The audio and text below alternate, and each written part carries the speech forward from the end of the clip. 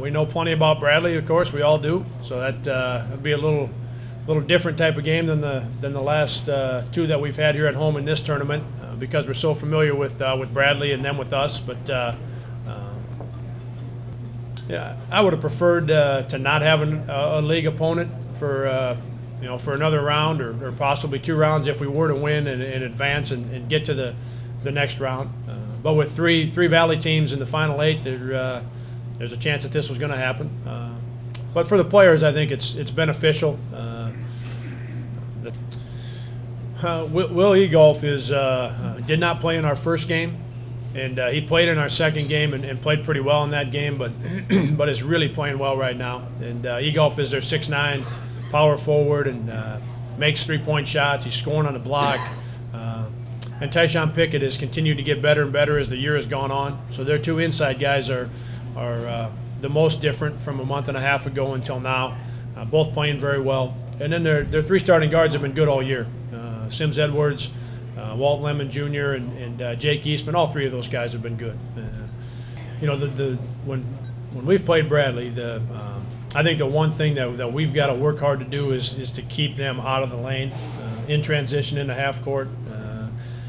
Edwards and Lemon do such a good job of getting the ball in the paint, and we've got to find a way to stay in front of them, keep them out of the lane, and then also with Pickett and Egolf, they score it well enough in the lane.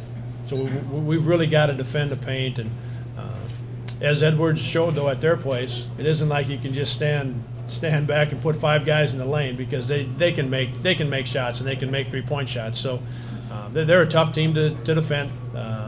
And when they are shooting the ball well, they're a really hard team to defend. So